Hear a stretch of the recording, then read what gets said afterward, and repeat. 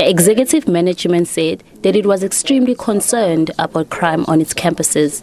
It is said, as part of the findings of a security assessment done last year, the institution has approved a budget of 30 million rand in funding for security upgrades and security-related technology.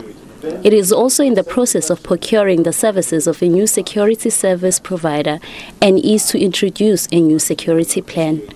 The university management denied allegations that the institution had not made available video footage of the attack on Ndlovu. The student was stabbed in the head while studying in a lecture room.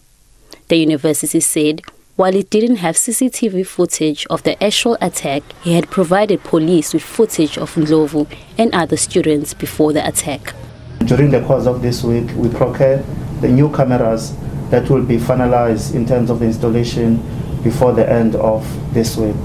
So those are security measures that we have actually put in place to try and eliminate all the fears that staff and students may have in terms of their safety within the university.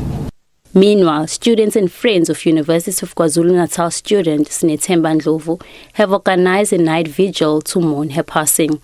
The 22-year-old student was attacked and stabbed at an event in Msinga at the weekend and died of her injuries in hospital.